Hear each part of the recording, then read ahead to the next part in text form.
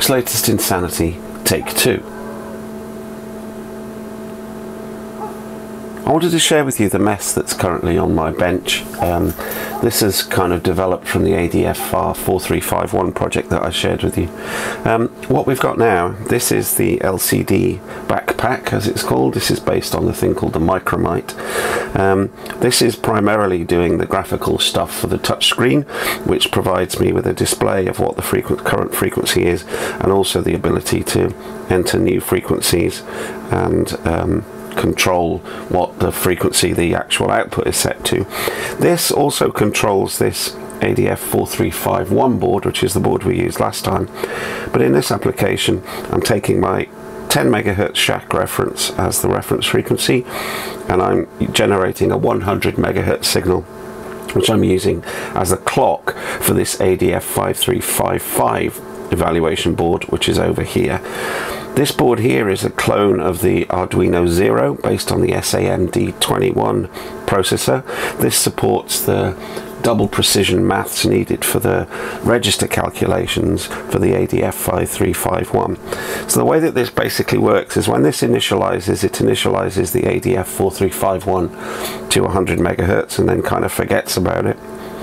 Then every time you enter a new frequency in here, apart from validating that it's in the right frequency range, this then squirts that frequency as a string across a serial port, which is in fact these two lines here.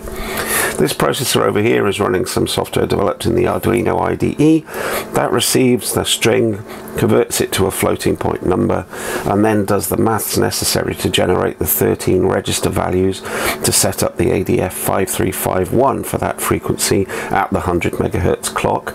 It then squirts those values over this bus here, which is an SPI interface between the Arduino and the ADF5355. Hopefully you can see my grotty spectrum analyzer that's 3,000 years old. You can see that that's monitoring the output of this. The frame rate isn't very good, unfortunately, but it's kind of the best I can do to demonstrate it. But there's a carrier right now generated at 5.5 gigahertz. The ADF5355 will support RF output all the way from 54 megahertz up to 13.6 gigahertz. What could be simpler?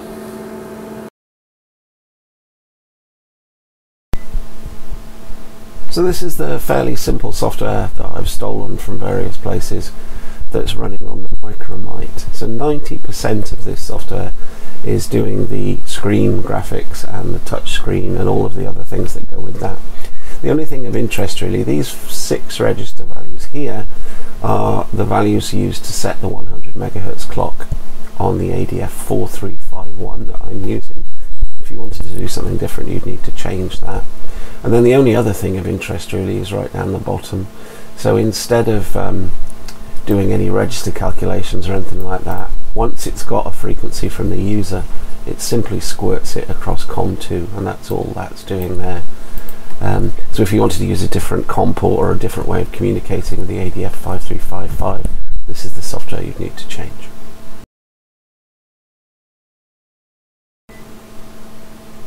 Now Andy, who's G4JNT, one of the cleverest people on the planet, all hail G4JNT, has written this piece of software here, ADF5355 calculator. It's free to download from his website. I'll include a link. And I've used this to test my software. So over here you've got the maths that's needed to generate the register values for the ADF5355. And what I've done is use Andy's software. I've put the frequency that I'm looking at up here, auto set the output divider, and then you can copy and paste these register values from here. And then what I've done is simply run the same frequency through my software and make sure that my numbers match. And as long as my numbers matched, I know Andy's a genius, so my software must be right. It's as simple as that. That's the way that I've done this.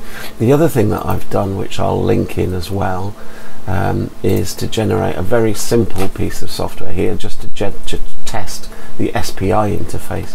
So this doesn't do any register calculation. This software here declares an array, and in this case, this example is 500 megahertz with a 100 megahertz clock. These are the 13 register values I need for that frequency output, and all this does is squirt it over the SPI interface.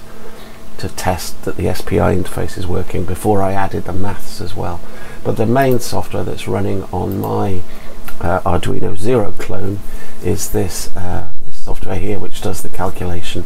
It receives the string, converts it to a double floating point number, and then uses that within the mathematics to generate the 13 register values.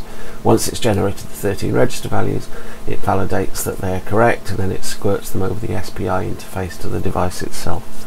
It's fairly straightforward. I've done a lot of reading up of the spreadsheet, and the data sheet, and also I read quite a lot about the SPI interface because the timing is fairly critical. Right at the top of the software you'll find a constant called debug. If you change that to be a 1, then a whole pile of useful debug information and diagnostic information will come squirting down your USB serial line, which you can access on this device using the serial monitor. So if you were to set debug to 1, reload the software, you could then watch it as it does its maths, and it'll squirt out a whole load of useful information.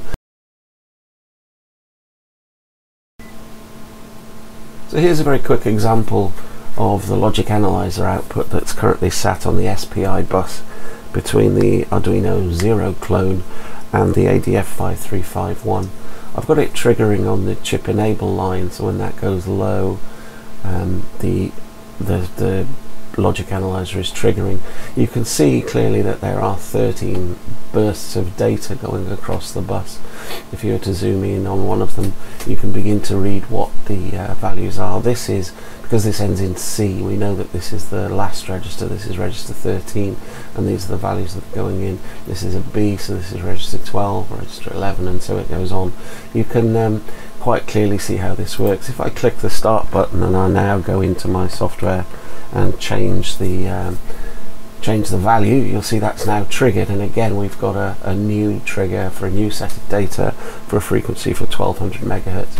This is how I've been debugging the comms between the two bits of kit. This is using the DS logic analyzer that I've got. I'm sure you could use cheaper alternatives, but this is a £100 logic analyzer which does a very good job at these high frequencies. You can always slow this SPI bus down for the purposes of debugging. The clock is currently set in the software at 10 megahertz. It actually looks like it's more like running at more like 12.5 megahertz, but it's very, very quick, this transfer, and it doesn't need to be anything like as fast as this. So you could slow it down if you've got a different logic analyzer, or if you're struggling to capture it.